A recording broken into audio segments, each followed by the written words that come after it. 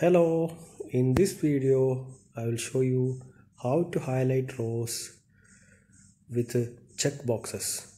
We can check and uncheck boxes. Let's see the checkboxes, how we can create the checkboxes. We created the checkboxes with the font windings. We go to insert and click on symbols, select the font windings and select both checked and unchecked, insert. Then you can copy and paste to remaining rows. We have a row starting from D6 to D13 here. So the value of the rows for the unchecked here in the formula bar and checked also in the formula bar. Please note this. Then just I am copying the checked values. Then I am just selecting this rows and their rows from D6 to G13. Okay, and I'm going to conditional formatting. Click on new rule and use formula. Here we need to highlight whatever checkboxes rows we have to highlight it. So just D6, starting from D6.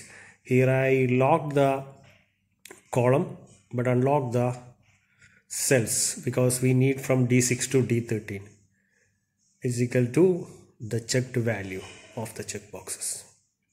Alright, now what I'm going to do here, I'm going to format and click on bold and fill the blue color. Okay, then again I am going to change the color, font color also here as white.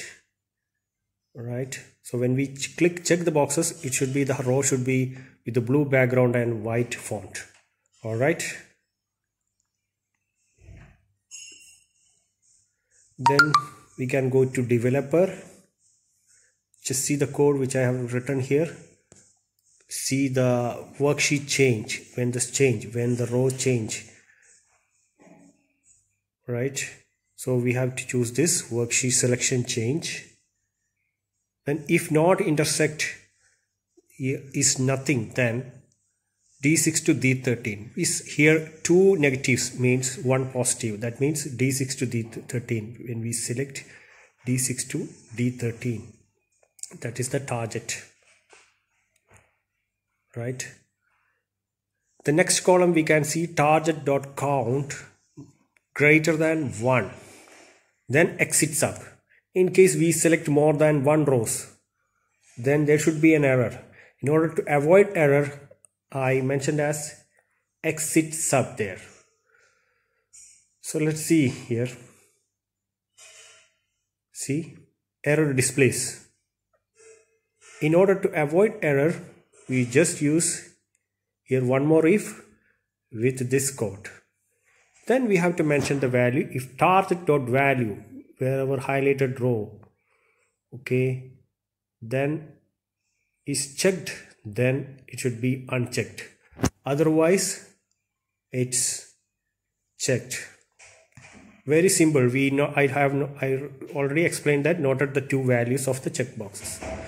Then we can check the select all buttons.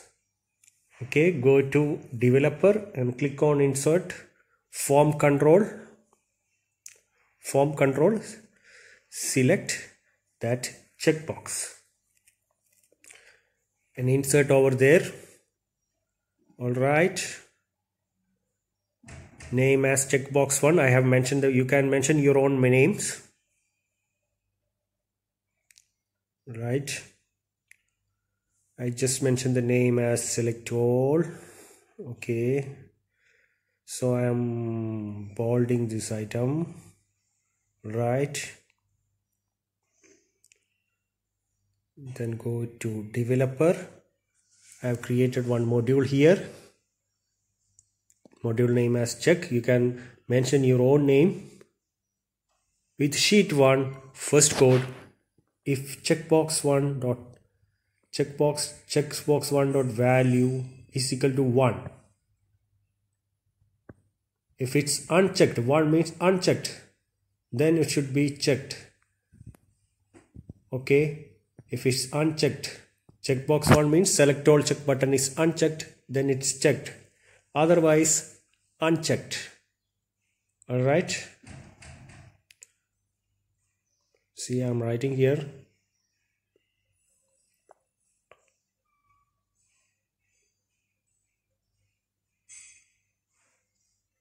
Just note what I'm writing here so that you can understand.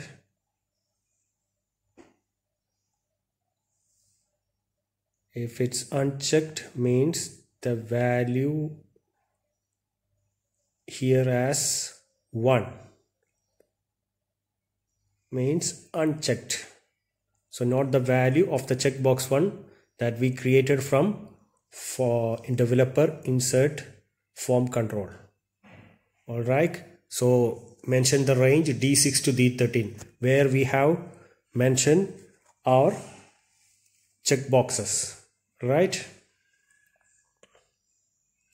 So we can close the end if and end with, right? Then we have to assign the macro over here. Go to there, our macro name is macro name as check all.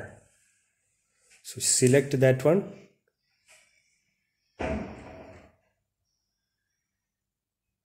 Okay, already I have assigned there, so no need to assign again. All right.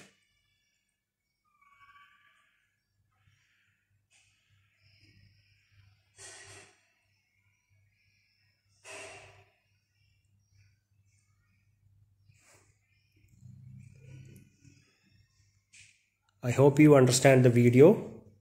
Please subscribe for more videos.